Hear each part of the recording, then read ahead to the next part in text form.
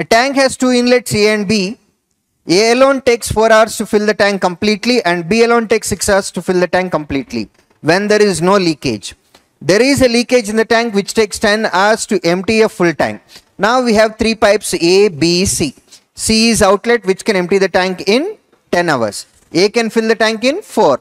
B in 6 hours. Right. Now the condition says only inlet A was open.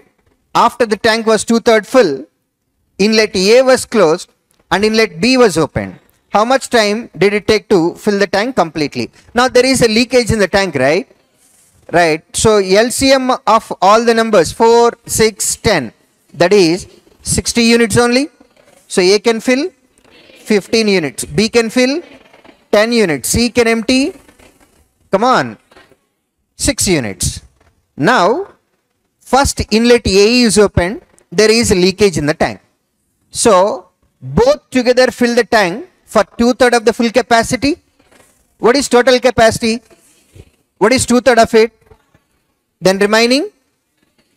So 40 units is filled by both A and C. When you have both A and C, 15 minus 6, only 9 units work is done. Now to fill remaining 20 units, which tap is open? B and C. When you have B and C, both together can fill only 4 units. Right.